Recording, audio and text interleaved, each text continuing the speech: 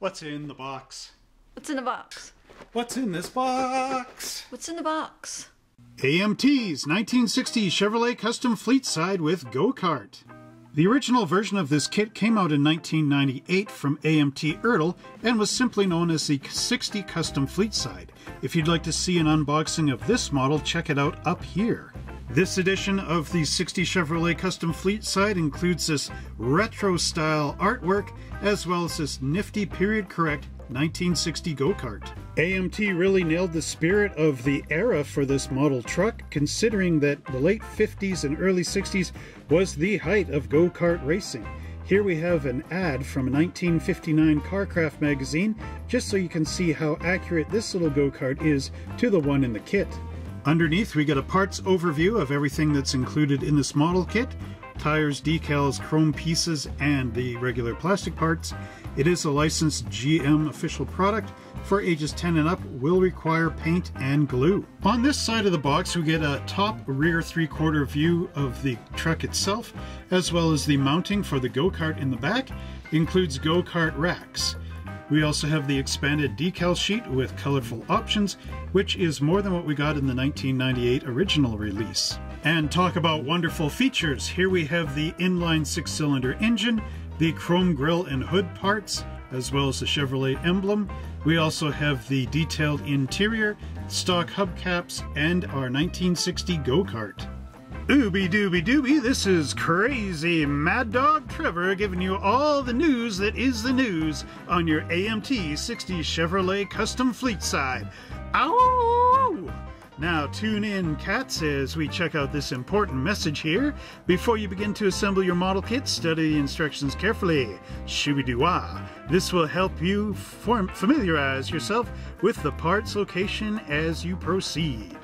Alright, so we have all these great things right here.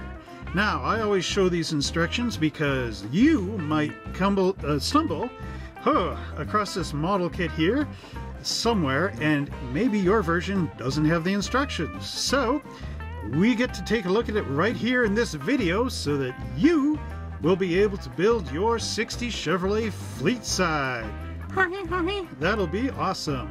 Alright, let's take a look at these wonderful instructions. Here we have it for all you hep cats. We have the cat from AMT saying it is recommended you search the internet for additional color references and details. Far out, man! What's the internet? Alright. Now anyway, this isn't 1960, this is 2023. And here we have all our paint colors listed from A to Z, including AA, IC, BC, and 3 triangles. Isn't that funky? Part number right here, clear piece with the C in a black circle. A black circle with a P inside it is plated parts. This star pattern with the number in it is the completed assembly. Here we have the dual arrow, which is the optional parts. Right here we've got the square with a black triangle in it saying remove the part. This one has a 2 and an X for how many times you need to repeat that step. The number may vary. And then we have this bent little square box with the wavy line underneath, which refers to our decal placement. This kit includes GM licensing as well as Firestone for the tires. Our broadcast continues here with this wonderful little Chevy inline 6 engine. Here you have the engine block right and left hand side, as well as the transmission molded in place. And we have our valve cover up top and our oil pan down below. Here we've got our front timing chain cover, including our fan belt and pulleys. And here's our fan. And all this goes together, shooby-doo-wah, into the completed engine. However, no engine would be complete without the distributor, the coil, the starter motor, and this little baffle for the oil pressure, as well as our oil pump right here. And finishing off this wonderful melody on the driver's side of the engine, we have the top of the air cleaner body, the carburetor, the intake manifold, our exhaust manifold, and our generator, which hooks up onto this pulley on our fan belts. Ah-woo! All you hep cats and swingin' sisters will really love step number 2 as we do this 4 times over we have our front hubcaps and a painting guide going in here. These, of course, are plated.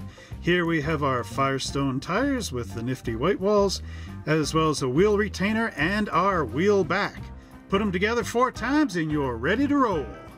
And bringing you the best that is the best, we have our stock colors right here, which includes jet black, brigade blue, sky blue, marlin blue, which is a medium blue, Klondike gold, garrison gray medium, hemlock green dark, Neptune green, medium green blue, Omaha orange, cardinal red bright, grenadier red dark, tartan turquoise, pure white, golden yellow, which is light, and Yukon yellow, which is dark. And here's how to set up your 2-tone paint jobs. Moving on to step number 3, we have our chassis and undercarriage. This is the first part of the assembly. Here we have a 2-piece differential with the front and back gluing together. We also have these stabilizer bars and springs.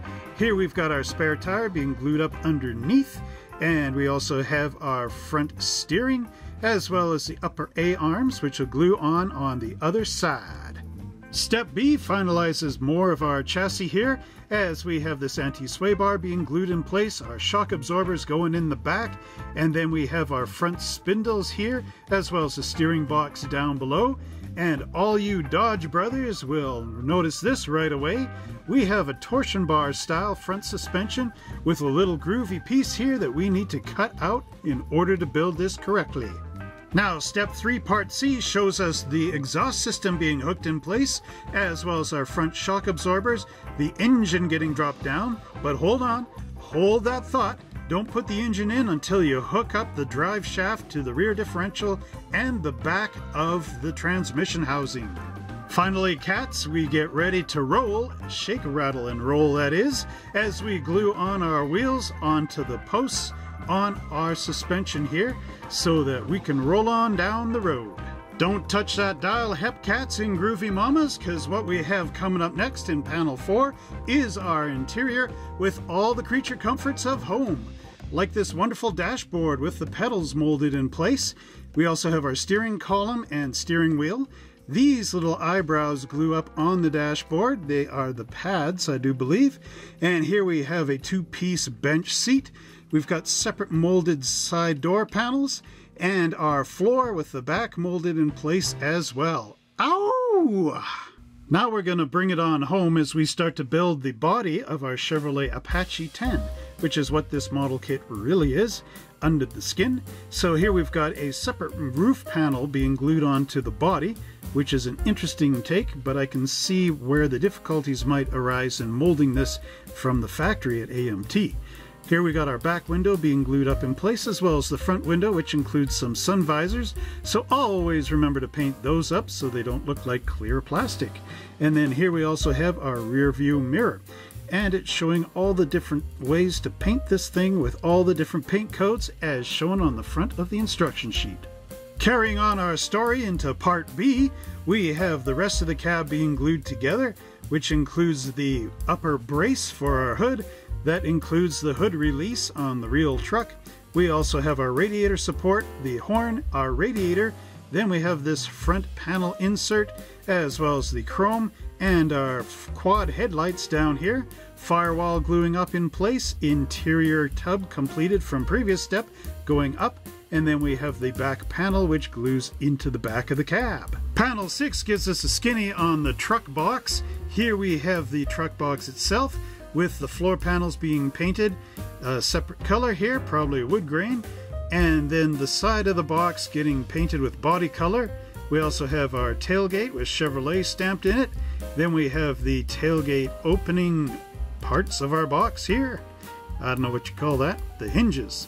Alright, we also have our tail lamps being glued in place, our chrome bumper, license plate, and the license plate decal going on the license plate. And we also have a painting call out here for the chains that are molded up on the side of these little panels. Now we got to bring this whole truck down together. So here we have the box being glued to the frame as well as the cab, and they're making a special note here to look on the front of the engine timing cover for this little piece, because that is where the lower radiator hose will glue on and that will connect into the radiator, which is up front in here. Over on the B side, we have our plated gas filler cap being glued on the side of the truck, as well as our chrome mirror. The battery drops in under hood, so does this component here, as well as the upper radiator hose, and this would be your heater hoses. So this would be the top of the heater. Panel C shows us the completion of our Apache Warrior here, with the top of the hood and the lower section of the hood being glued together. We also have the Chevrolet emblem being glued in the center of the hood, as well as these two vents which are getting glued into those holes. Then here we also have the hood hinges, left and right hand side if you want to display your hood up, the front chrome bumper, as well as the license plate and the license plate decal. And to wrap up the story of our Chevy pickup truck, we have this paint call out chart here, which shows the front chrome inserts on our hood and the paint color callouts in here. So this would be a vent and a vent, and inside would actually be a turn signal lamp. And here we've got our Chevy bow tie with the color to paint the inside of the bow tie. And as a bonus to our model kit, we get this separate instruction sheet here for our go-kart assembly.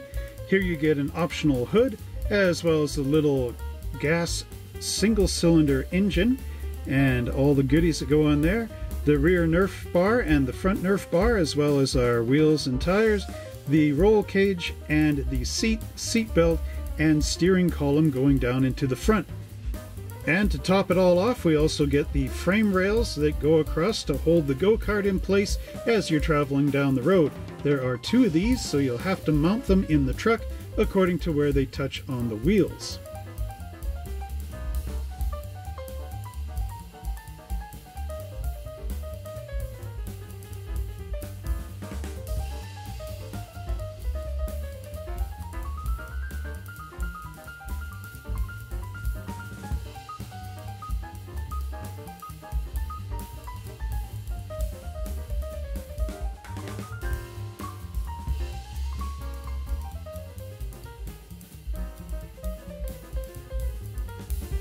Here we have the plastic cab for our nice Chevrolet Apache Fleetside, and again it's really a good kit. You can see the roof panel here is solid with two holes for that separate panel that we'll glue in later. Take a look at the vent up here, again really cool just underneath the windshield wipers. Under the hood has nice detailing in there. There are two sections that we will need to remove with our Hobbies saw and then clean up with some files and sandpaper.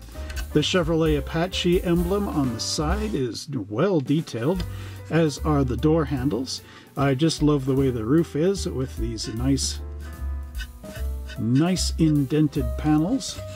That also has the rear window. You could really cut in here as well if you want the full window across the back, which I do believe was an option back then. There are some areas here where they cut it off the parts tree that you will have to clean up again with your sandpaper. A couple of mold marks underneath which get removed with your number 16 hobby blade. Check out those cool roof details up here, just like the real truck. Has those overhead bars. Again, really awesome work from AMT, and will look good on your shelf. And here we have the truck bed as well, which again is a nice feature. I think I totally called it correctly when I said to paint these with a wood grain color. You can also use some bare metal foil on top of these bed rails just to give a nice shine in here. Underneath, the wood grain is continued across the bottom again. And we've got some pins that mount up on the frame and whatnot. Again, really nice looking, but does have a bit of flash around the edges, which again you will have to clean up. This panel here is of course nice and smooth, but you'll never see it up against the cab. So let's just bring the cab back into the equation for a minute and get a bit of an understanding on how the truck will look once all put together. There it is. Our next parts tree includes the hood hinges, the top of the hood, our rear differential in two pieces, the anti-sway bar, and our other bars here. We have our shock absorbers front or back and front, as well as the upper A-arms, our drive shaft right over here, and the spare tire. So let's scoot this on up into the lens as we take a look up underneath. Check out all the bracing in there, really cool again. Not too much on mold marks. The spare tire might have some inside, but that's going to get covered up underneath the frame. There are a few on top of the upper A-arms, which you can deal with that number 16 hobby blade. Just check out that detail inside that hub. Isn't that amazing? Look at the bolts on the rear axle again. Very nice. And the hood hinges look like the actual real 1-to-1 scale hood hinges of the 1960 Chevrolet Apache. Our next parts tree includes the tie rod and our front suspension with the torsion bars. We will have to remove this little piece as well as remove it off the parts tree for our truck. And here we have the rough section, or the roof section as it's known in Canada, up here in the Great White Chilly North. And luckily here we have the stamp, but this part, as you remember, gets glued up onto the top of the cab. And right here we also have that suspension, so let's just take a look at this up into the camera. And again, you can see just how nicely AMT made this. The model kit has held up well since 1998 and even includes the Ertl badge on here, which is original. So again, you got another wonderful kit from AMT under round 2, which was originally released by AMT Ertl back in the days when they were competing against Tamiya of Japan to see which would be the best model kits.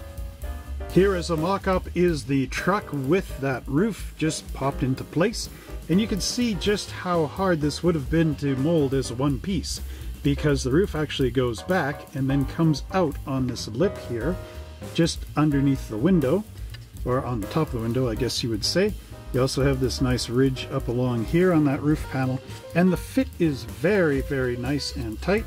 We'll have to remove this once I get a chance, of course, but that just allows me to unpop it to show you just how wonderfully this goes together, and that those mold marks up in the corner, although you could remove them, it's not really necessary to remove, just based on the tightness of this roof going down. But it's always a good thing to do anyway. And again, you can see the nice drip rail molding going up over the top, which again would have been darn near impossible to mold as a one piece.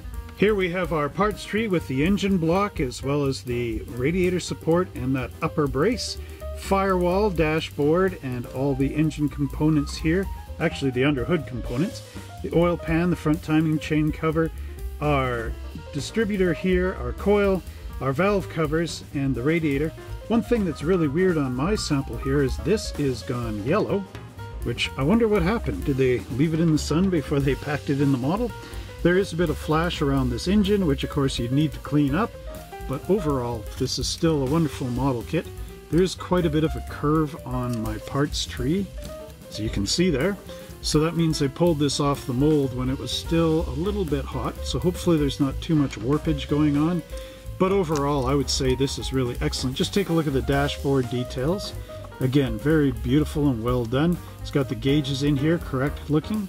The firewall again, and the bolts on the timing chain cover, as well as the oil pan and that wonderful battery there. A 12 volt, I do believe, back in the day. And then our radiator. Could also be 6, it's hard to tell. 12 and 6 volt was, well, 6 volt was the standard for the longest time. 12 volt was just starting to come in around there. Check this out, Hepcats. We've got our chassis here again with another little section you need to remove, as well as this red cheer. And again, we've got the wonderful X frame, which was a GM standard back in the day, with the side frame, which also adds strength into there, unlike the passenger cars, which just had this wide open. There's the front suspension and the cross braces all molded in place, as well as the rear tire carrier. And you can see that it's nice and open right there.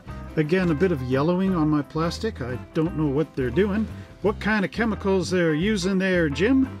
But overall, again, a wonderful model kit.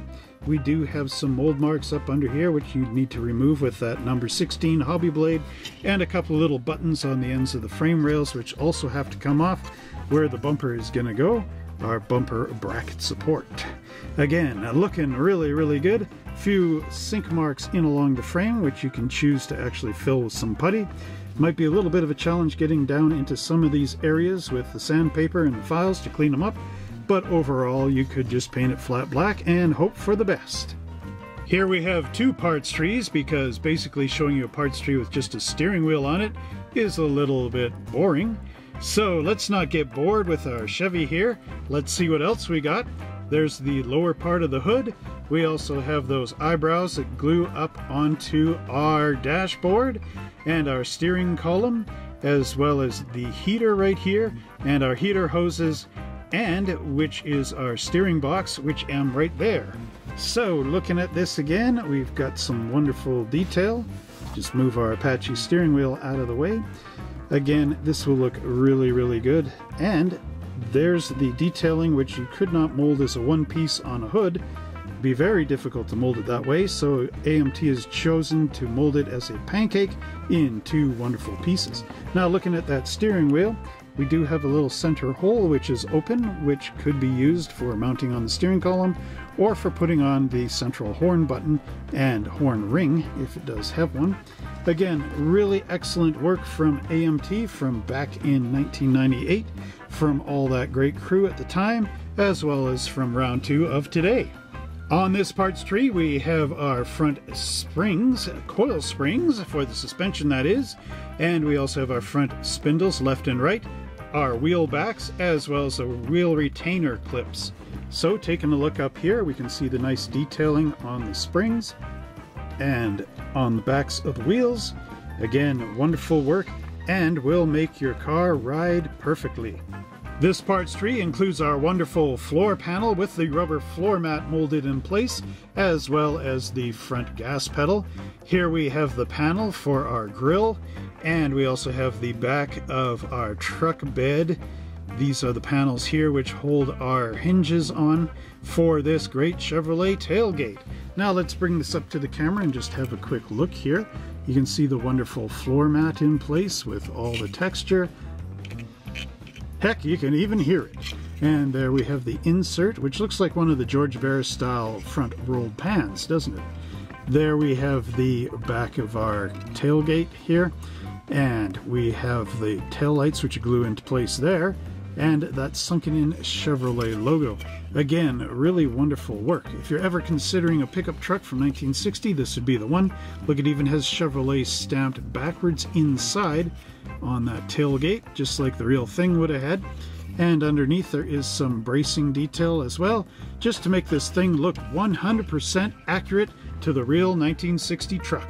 Here we have two parts trees. Now this includes the back of the cab itself, as well as our side door panels. And take a look at that nice vent right there, again with the grills in place. And we also have our rear exhaust pipes, which again are very nicely molded. So there's the pipes. The pipes! Again, really, really good components. And here we can see our door panels. Look at that GM door handle there, and the window winder. It looks like the real thing.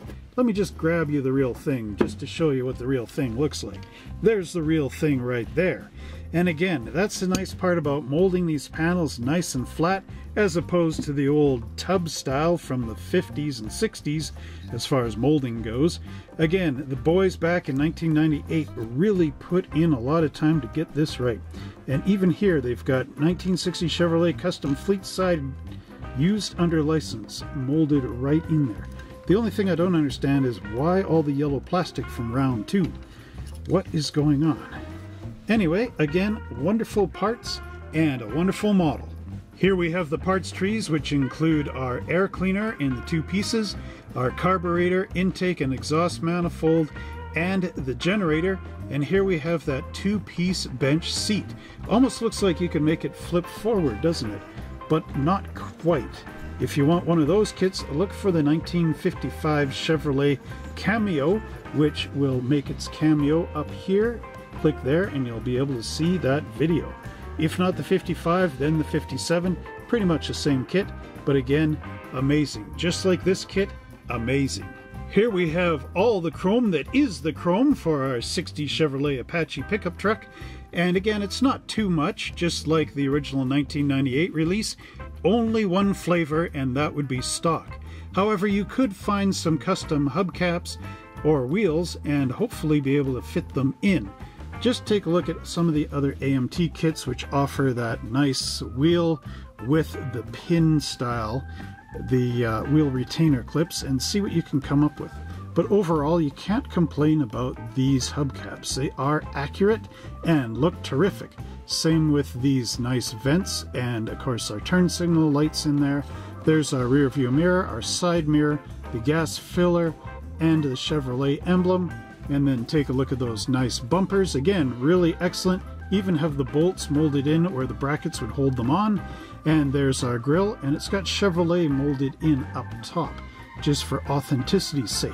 And again, really wonderful stuff from AMT. And now, hubcats, to get you in the clear, we have the Shooby-Doo-Wah clear parts. And there's our red tail lamps, again very small, just like on the real truck, and our quad headlamps. These would be a 5-inch diameter headlamp, it looks like. There's our front windshield with the side windows, the no drafts, as well as the sun visors, which you will need to paint, because having them clear is kind of ridiculous. And there's our rear window, and it also has a molding on here that you can paint around, just like the real truck. A rubber molding or even chrome with your bare metal foil. Take a look how wonderful this is. Very easy to build, very simplistic. Move those taillights out of the way so that we can see what's going on. The headlights also have the crosshatch pattern. Remember, this goes north and south, east and west, and not at 45-degree angles, or any other angle for that matter. Up and down, left and right. 3 chords in the truth, my friend. That's the way we play it. Here we have the little hole for the rear view mirror, which would be right there. And there are some mold marks, but you could very carefully try to remove them with your number 16 hobby blade. Might be best just to leave it alone. The taillights do have a little bit of detail on there. Some lines going like this, and not like this, but just like this, which is groovy for all you beatniks out there looking for the latest beat. So just for something a little bit different, I thought I would do a comparison with the tires from 1998 in the first run edition of this kit versus the new tires from this kit from RC2. Now, first off, one thing to note about these, the originals had the Firestone Supreme lettering in the tire, as well as the Firestone logo, whereas the new ones don't. The originals are just solid black walls. The new ones have the thick 60s style white wall on one side, and then the narrow band later 60s white wall on the other. So again, quite a few differences. Even the tread patterns are different. Not by much. They are both the lines that are running parallel to the outside rim of the tire, but the little side areas here are different. This one has more of a mesh going on, whereas this one is more like little dots around the side. I'm not too sure which tire is more accurate, but overall both these tires are quite nice. It all depends on what you want on your truck. So this one, the earlier version, would be more utilitarian, and the newer one would be more deluxe. So let's just move these tires out of the way and focus on our new ones, which again are very nice. The tread pattern is a bit lower. You won't have to use your wheel spinning tool to get rid of any seam lines out of here because they are quite perfect. I do like the narrow band. It does add a little bit of class, sort of like a smaller later 60s dress up onto the tire, but of course, who can resist the wide white walls of the earlier 60s, which is when this truck is based. Our second comparison is between the decal sheet. Now this is the original version from 1998, and as you can see, you get an Illinois Fleet license plate, a Colorado license plate, and a Nebraska license plate, and that was the only decal option. So now flash forward up to 2023 and let's check out the decals.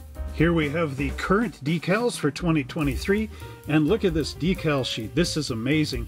You get all these side scripts as well as the bow ties for the hood. Now they do give you 2 sets of these, so I could actually use this decal sheet to supplement the original kit from 1998, which is amazing. Look at how many different Chevrolets are on the back of that tailgate there. We got Daddy-O, which is the typical saying back in the day. Look at these 1960 license plates here. These look a little more accurate than the original. We got one that says go-kart parts, so that fits that go-kart theme, as well as a regular standard plate. Unfortunately, I can't see where these are from, so I'll add that in the description down below. There's Go-Kart Mart, which is, of course, a go-kart racing thing. Look at all the go-kart teams. Look at all these great decals. Keith's Super Service. That would be anything you want, really. Jonesing to repair your ride. So again, that would be more of an auto body and mechanics thing. Look at these hands and feet on here. That's interesting. Almost like skeleton style. We get 2 instrument gauges, which are looking to me like the same panel. So again, I could use that in my earlier truck if I want to. We've got Champion spark plug decal. We've got some numbers down here and the little dots for your go-kart. Different colors of stripes. The California custom decal for the doors. Headman headers, Hurst shifters, auto light. Really cool. Zigzag go-kart racing. Espresso racing team from Coolville. Scooby-Doo reference, I think. Look at these wrenches on here. That's for the Super Service. Maybe, again, these are for the Super Service thing. I'm not quite sure. Lots of cool decals on here. A lot of them for the go-kart universe. So you could use this with any truck you want that you want to add a go-kart to.